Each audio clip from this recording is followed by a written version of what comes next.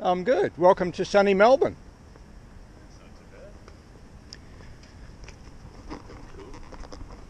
Mate, the Manus Island and Nauru issue is causing angst in Australia. I think there's about 70,000 people who live on those two islands. Do you think Australia should accept them as refugees as well if the conditions are so terrible? Sorry, 70,000 people? The normal population of Manus Island and Nauru, I believe, is about 70,000 people. Yeah. There's a lot of controversy over the conditions for the asylum seekers. Yeah.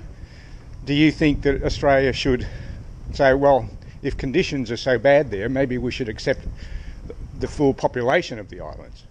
So the 70,000 people want to come here? I don't know. Apparently a lot of people are happy to live there in the normal course of events, but there are people there who say, no, it's terrible and we want to come to Australia. Do you think everyone should be able to come to Australia because they're unhappy? Well, unhappiness is a qualification to come to Australia. For some people, apparently it is. The United States here. Good on you, mate. Have a good day. Yeah.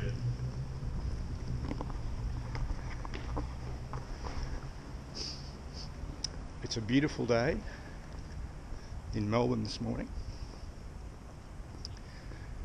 I've come for my morning stroll, and this is the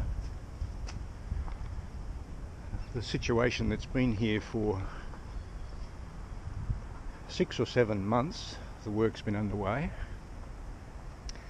They managed to get the tram lines in fairly efficiently.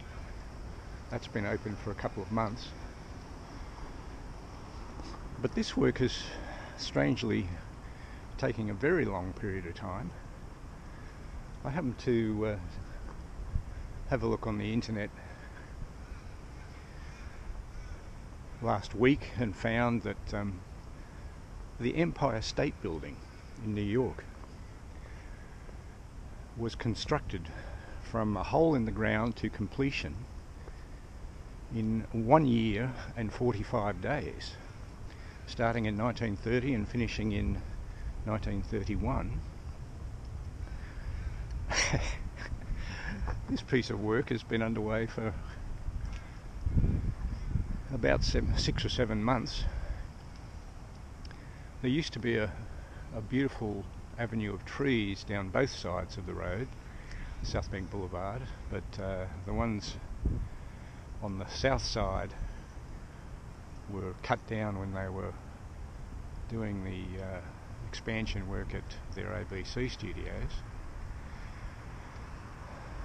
So efforts of beautification perhaps mean that trees have got to go. What would be the effect on global warming with the removal of such a beautiful avenue of trees? The tree protection zone here, so they're looking after the ones on the north side. Bill Thompson for Outside Insiders.